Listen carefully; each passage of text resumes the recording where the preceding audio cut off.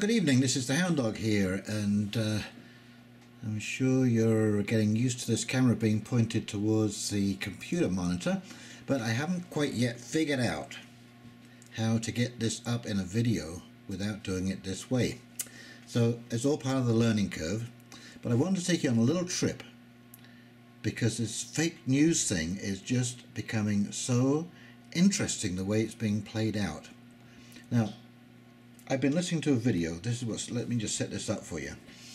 Okay, so I've been listening to a video by a friend of mine, and one of the things that he pointed out was that the mainstream media put up websites and videos, and then they don't leave the comments section open. And of course, you know, how much fun is that? You can't interact with this video. Are you so afraid that somebody might make a comment that doesn't jive with what you say? Anyways, so I thought I would take a little look here at our own Prime Minister. Okay, so this is Justin Trudeau's channel. Okay, Justin Trudeau, Prime Minister of Canada. This is the official channel. And this is the where Justin meets Trump in the White House. Okay, so we're just going to go down here and we're going to look at the comments, and oh, there's only 4 comments. The first, when I saw the comments, I thought, great, wow, this means that Justin really is allowing people to say what they want to say. But you know, if you read the comments, Donald Trump says a lot about nothing. Justin Trudeau is the apposite, very polite, professional, eloquent, diplomatic, and to the point. This young man makes Donald Trump look even more of an imbecile. Justin Trudeau, he's nice, but I don't want the radical Islamic in my backwood. Fellow believers, please let's remember to keep praying for Trump and his family, and for his appointees and their families, for protection, health, and divine guidance. Trump needs us too. He needs us to keep him covered with our prayers. And please let us also pray for a great revival of America, Canada, and for the world's of the world. 2 Chronicles 7:14. Thank you. So if we go over here, and this is the global news, same thing, President Donald Trump, Prime Minister, hold joint news conference. Now this is what it looks like when you have your comment section open. Well, actually, I did take time to watch both of the presentations, and as you can see, Justin's eyes are pointing downwards, and he is reading from a script. Let's see if we can catch a little piece here, and there's Donald Trump. His eyes are pointing downwards because he is reading from a script. So this is neither of these peoples individually. They had a speechwriter made the speech for them. But you'll see that Justin Trudeau actually does either severely limit his comments or edit the comments. But I mean, to have 4 comments only on something like this when there are literally hundreds on the other one is just nonsense. So we're going to go to another little piece about Justin Trudeau.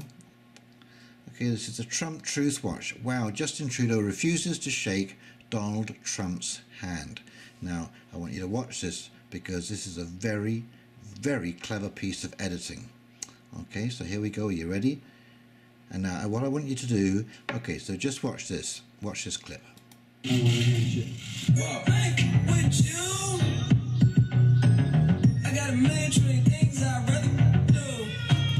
Okay, so pay attention here. Pay attention to his face as he looks down.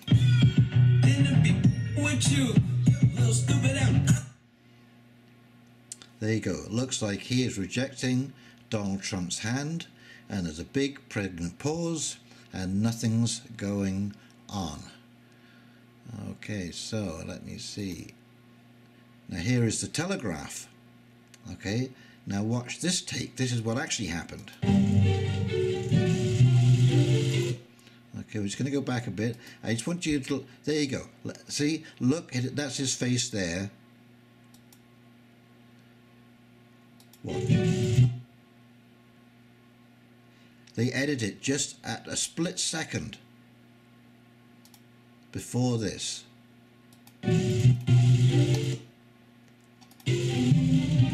So Yes, it's arguably a far cry from Trump's famously drawn-out handshakes, but it's not, as the other video indicates, that he refused to shake hands.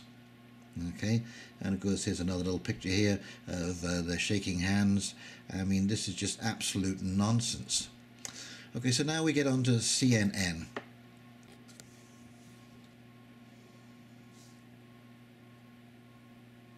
They've become a big part of the problem. They are part of the corrupt system. Thomas Jefferson, Andrew Jackson, and Abraham Lincoln, and many of our greatest presidents fought with the media and called them out, oftentimes on their lies. When the media lies to people, I will never, ever let them get away with it. I will do whatever I can that they don't get away with it. They have their own agenda. They heard President Trump, and he referred to Thomas Jefferson there, Alice. But when you go back and look at what Thomas Jefferson actually said about the media, he said, "Were it left to me to decide whether we should have a government without newspapers or newspapers without a government, I should not hesitate a moment to prefer the latter." That's one of many statements he made, basically in favor of the media. He was a founding father. Freedom of the press is in the First Amendment. What do you make of Donald Trump's comments there? I think it's important also in Thomas Jefferson's comment is he says no government should be without censors. So now what I did was I went to the piece that they are talking about here. This is in 1787. This comes from. It's just a short piece, so I'll read the whole thing to you so you understand the context of all of this. And it says, "The tumults in America, I expected, would have produced in Europe an unfavourable opinion of our political state, but it has not. On the contrary, the small effect of those tumults seemed to have given more confidence in the firmness of our governments. The interposition of the people themselves on the side of the government has had a great effect on the opinion here. I am persuaded myself that the good sense of the people will always be found to be the best army. They may be led astray for a moment, but will soon correct themselves. The people are the only censors of their governors, and even their errors will tend to keep these to the true principles of their institution. To punish these errors too severely would be to suppress the only safeguard of the public liberty. The way to prevent the irregular interpretations of the people is to give them full information of affairs through the channel of the public papers." Now this is the interesting bit right here. "And to contrive that those papers should penetrate the whole mass of the people. The basis of our governments being the opinion of the people, the very first object should be to keep that right, and were it left to me to decide whether we should have a government without newspapers or newspapers without a government, I should not hesitate a moment to prefer the latter. But I should mean that every man should receive those papers and be capable of reading them. I am convinced that those societies, as far as the Indians, which live without government, enjoy in their general mass an infinite greater degree of happiness than those who live under European governments. Among the former, public opinion is in the place of law, and restrains morals as powerfully as laws ever did anywhere. Among the latter, under pretence of governing, they have divided the nations into two classes, wolves and sheep. I do not exaggerate. This is a true picture of Europe. Cherish therefore the spirit of our people, and keep alive their attention. Do not be too severe upon their errors, but reclaim them by enlightening them. If once they become inattentive to the public affairs, you and I, and Congress and assemblies, judges and governors, shall all become wolves. It seems to be the law of our general nature, in spite of individual exceptions, and experience declares that man is the only animal which devours its own kind.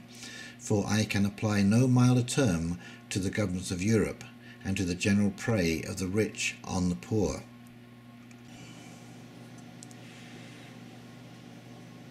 So how this translates to me is that Thomas Jefferson was in favour of the press, but also that the press should spread the truth, and that it should go to all people, and that all people should be able to read the truth.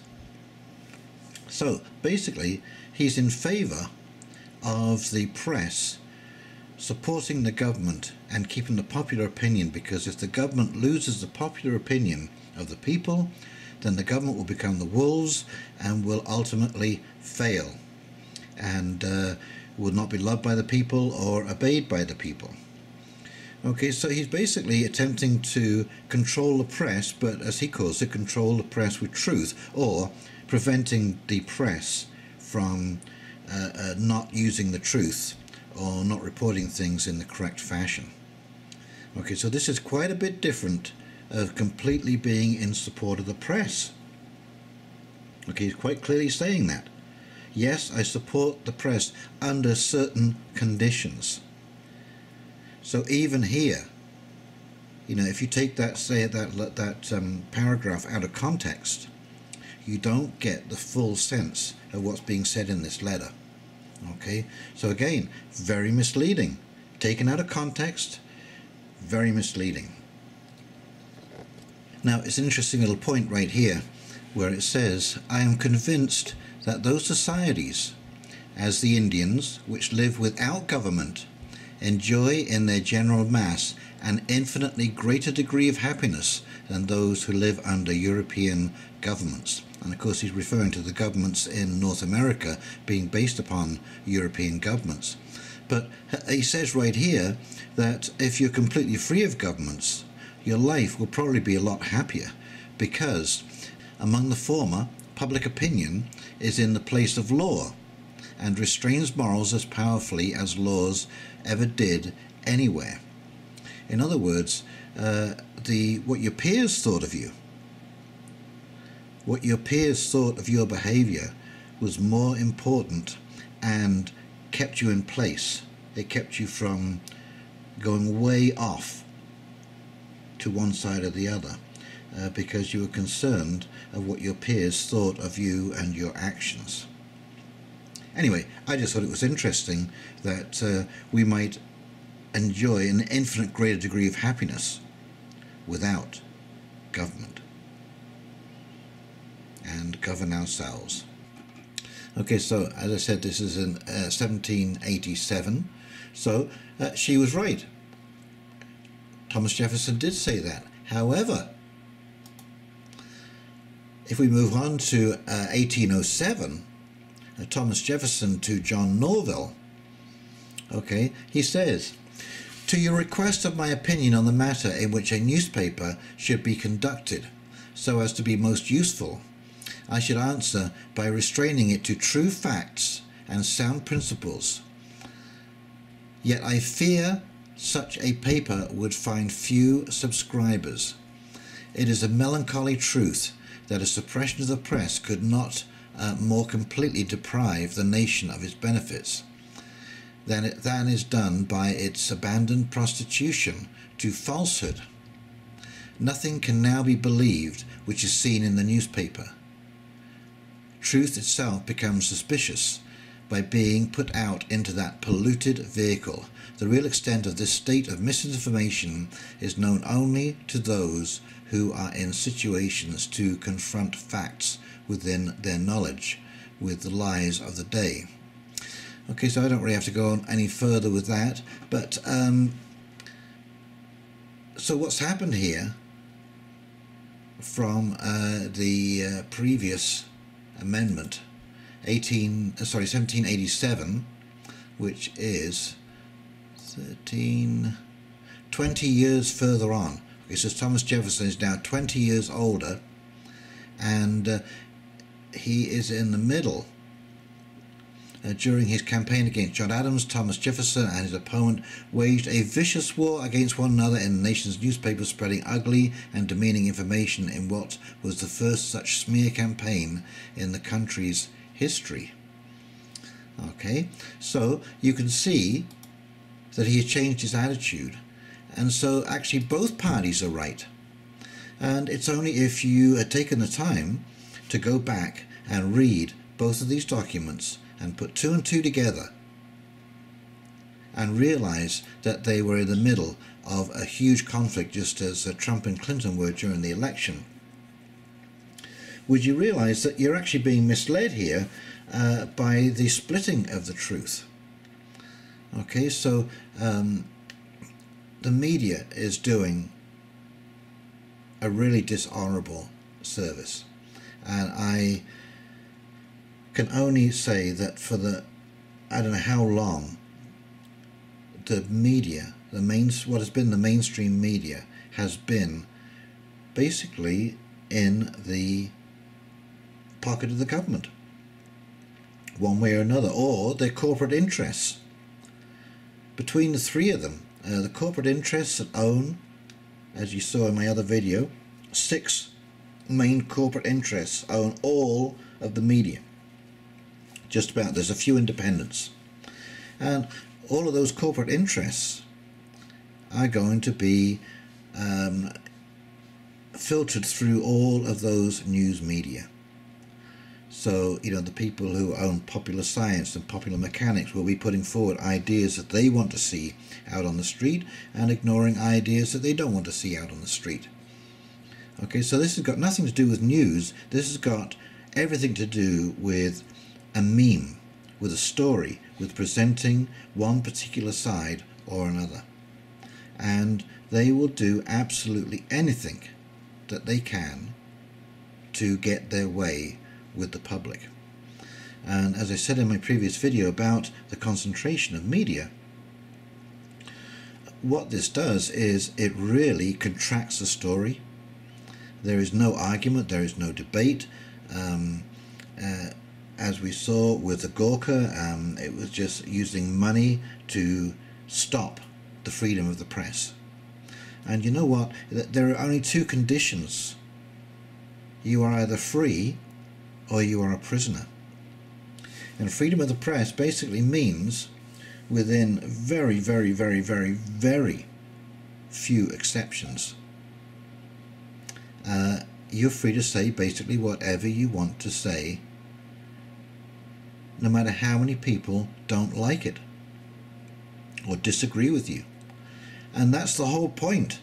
I mean, that's actually how we got to where we are today, is because we had these discussions where people did make outrageous statements and comments, and they were put to the test by the public, not by corporations who felt that they were going to lose arms sales in the Middle East, for example, because Trump might pull out of the Middle East and let Russia just take care of the whole mess, or stop selling arms to third world countries, which would greatly affect all of the munitions manufacturers, the military industrial complex and so on and so forth, who depend heavily on the sale of these weapons, and you know, the getting rid of the old and the bringing in of the new. And so all of these corporate interests, the government interests, have all come together in one great big web of deceit. Okay, and the alt media, which, who I might add, by and large, some of the better alt media stations are actually being run by journalists who went to journalist school, who A, didn't fit in with the corporate story, didn't want to write the stories that the corporation wanted them to write, actually wanted to go out there and do investigative journalism and really get their teeth into the story, and were stopped because it wasn't in the corporation's interest. You know, just look at the divisions between our newspapers. I mean, the National Post, for example, you can see how completely right-wing that paper is. Its whole stance is right-wing. Every position it holds is right-wing. I mean, it's well written, there's no doubt about that, but it will look for things that support their own story. And of course, because the pool out there, the pool of information is now so huge, I suspect, and this is what I'm trying to show you by example here, with all of these, you know, things, these 2 different quotes from Thomas Jefferson, is how you can use, you can dip into that pool, and you can pull out anything that you want to pull out. And I'm afraid we have reached the era where you have to go in, You have to go onto the internet, you have to go into the library, and you actually have to research yourself, or you're going to get hoodwinked. And I, for one, do not believe that the corporate intent has anything to do with the public intent. The corporate intent, well, look at some of the things these corporations do. Look at the sweatshops in third world countries. Okay, look at the accidents. Look at Bhopal, when they had the big chemical accident over there. The collapses of buildings because they just stuffed them full of people to make garments, you know, for companies like Loblaws. Okay, they were tied in with an incident just recently where a building collapsed and several people were killed. But I've seen stories of Mexican sweatshops where the doors are guarded, okay, and you cannot leave. I'm sure you've heard the stories of Apple employees in China, you know, where they have a big net around the accommodation so that people can't jump out and commit suicide because the conditions are so oppressive. Now you tell me what person would do that? What kind of person would do that?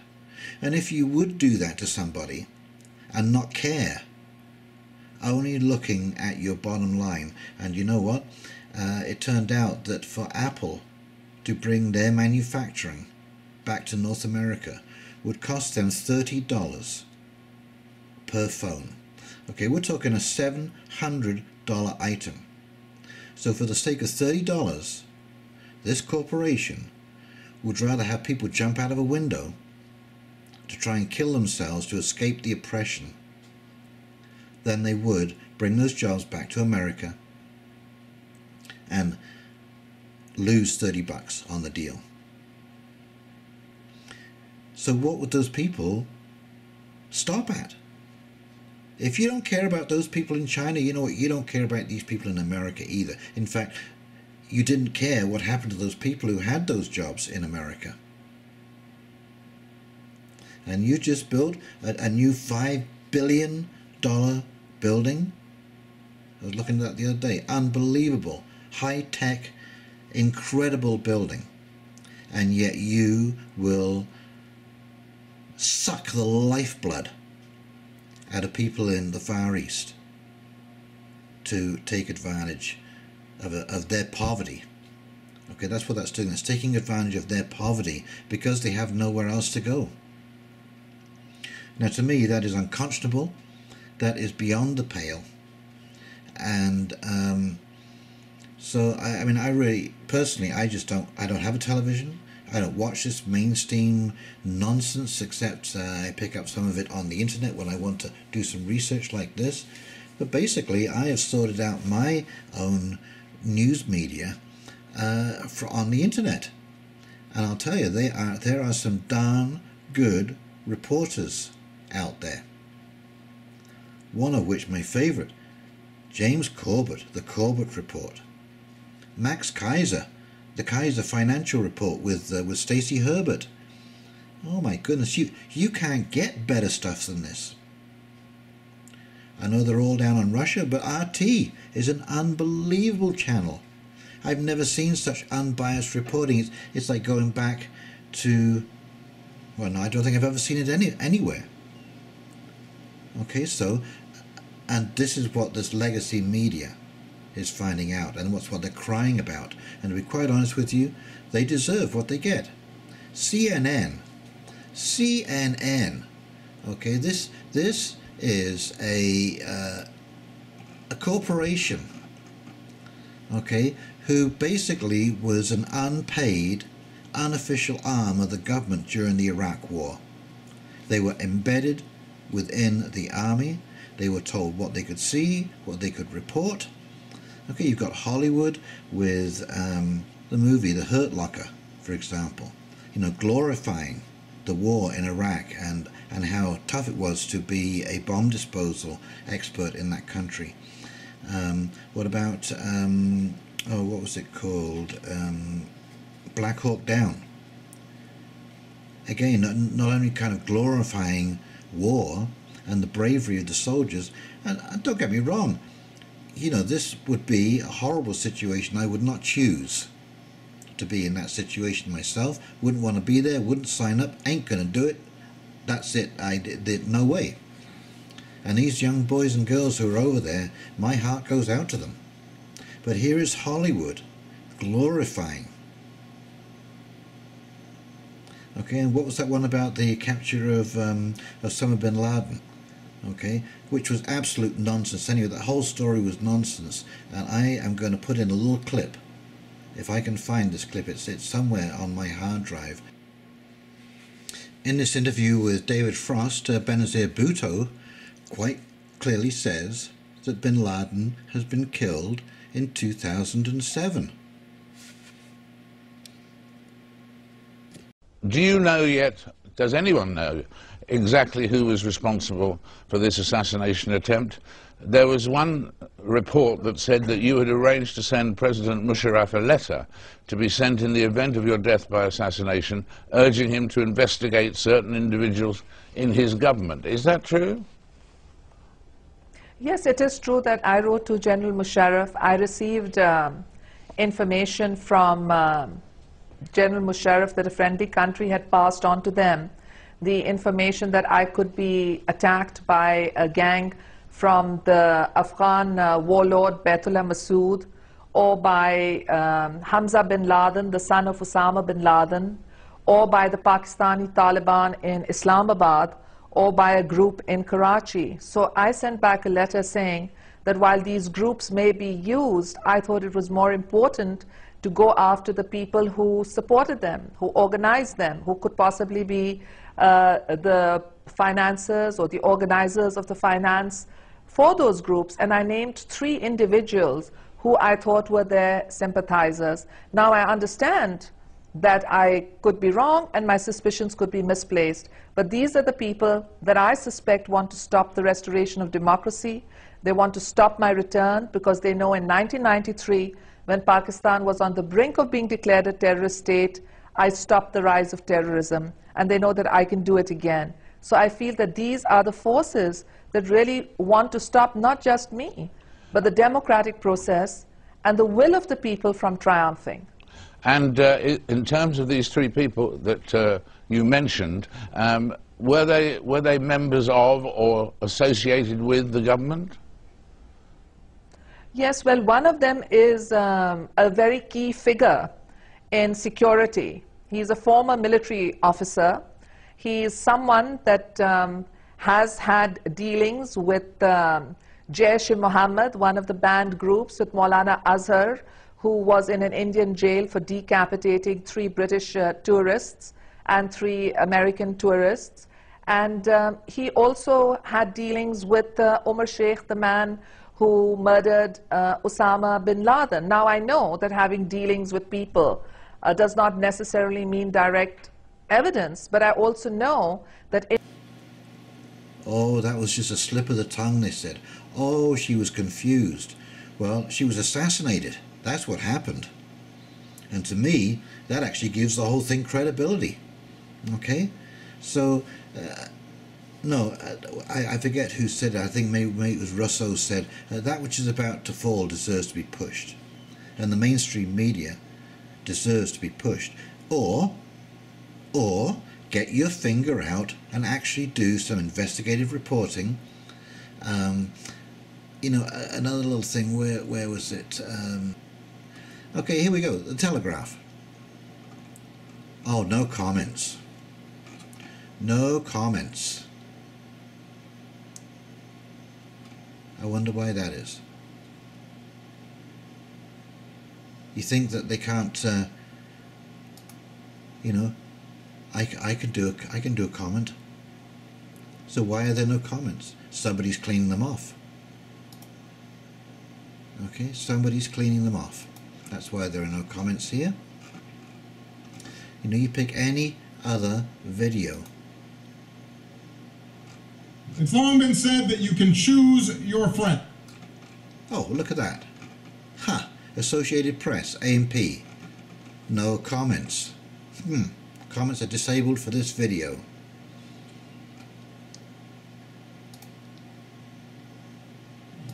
BBC News. Comments. Okay? You see, when you leave the comments open, you are saying, let's have a discussion. Say what you like. Canadian president looks transgender to me. Okay. Does his mother and father know he's out late at night playing politics? I think Canada and America should have been one nation. Trump would never have won, and we've got a better choice than Clinton. Left-wingers are like a mental disorder parasites, and they're intolerant shitheads. And as much as you might dislike this, this is what popular discussion looks like. Okay? And this is good. This kind of discussion, this open discussion, this is how we learn from each other. This is how we learn from each other. You read down some of these comments, and you know what? Maybe they'll change your mind. Maybe they won't. Maybe they saw something that you didn't see in this video. Okay? Obama and Trudeau trade jokes. So, if you're ever making a video, leave the comment section open. It means that you're at least trying to be honest. It means you're at least trying to engage the public. But in this, overall, I have to admit, Trump is absolutely 100% right. The mainstream media are not getting it. They haven't got it for an awful long time. Okay? And if they can't keep up, if they can't be honest, if they can't have independent journalism without corporatism attached to it, or a corporate agenda, then frankly, you know, we've grown out of that. This is a 60s, 70s, 80s, 90s meme. Okay, and it's done. We're in the 21st century now, and what we're looking for is truth and honesty. Because with truth and honesty, you can actually make a decision. You can make a real decision. With this nonsense, you can't make any decisions about your life. And I would dare you to find, except in the smallest of situations, you know, yeah, they report the truth when the rain's falling, because you can see the rain is falling. They report the truth over, you know, a tornado that's hit the center of town, something like that, because it's, you know, it's obvious, it's cause and effect. It's right there in front of your eyes. You can see it. But other than that, you can't trust these people as far as you can throw them, and they are being shown up more and more and more by people on YouTube and people on Vote and people on Vimeo. Okay. Oh, BitChute. Haven't been to that channel yet, but I understand that this is almost like a Bitcoin kind of platform where there is no central server, but all our computers support are the server.